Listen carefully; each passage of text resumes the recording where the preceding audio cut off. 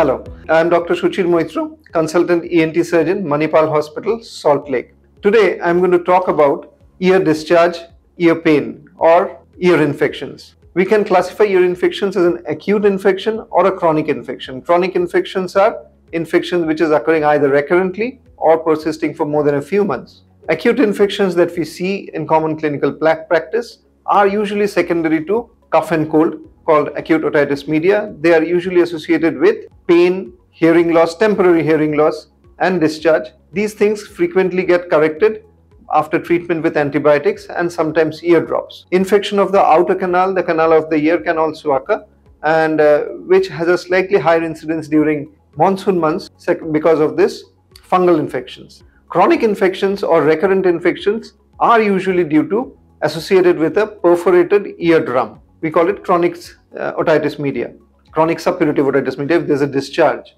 The perforation of the eardrum we can classify again into two types. One is a safe kind of disease where there is associated with just a perforation and a hearing loss, but this needs to be corrected. If it's causing a recurrent ear problem and hearing loss, then a surgery may be required, and for that you may need to see your ENT surgeon who will advise accordingly. The ear needs to be kept very dry, no water should enter, otherwise you will suffer from a discharging ear. The other kind of discharging ear that we see associated with the perforation is something called cholesteatoma, which is a kind of skin cells which tends to grow inside the bone behind the eardrum. Cholesteatoma has a property of eroding bone. The entire bone of the ear can be eroded by the cholesteatoma, and it can cause numerous complications like infection going into the brain, the infections into the nerve of the face causing paralysis of the facial muscles, dizziness when it erodes into the balancing system, and pus collections anywhere and everywhere around the brain and things like that. And these complications can very often be very life-threatening. So cholesteatoma, if it is at all there, it has to be seen by an ENT surgeon, and it needs a surgery to correct it. There is no medical treatment for cholesteatoma.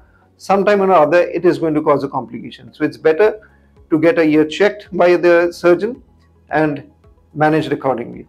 Other common causes of ear discharge are usually associated with pain, which can be secondary to recurrent cleaning of the ear causing damage to the skin, an infection of the outer skin, outer canal, and this is called otitis externa. So these would be just the very short discussion on the ear discharge. So if you have any ear discharge and pain, it is prudent to see a ENT doctor as soon as possible to at least get it diagnosed and treated in an efficient way. Thank you.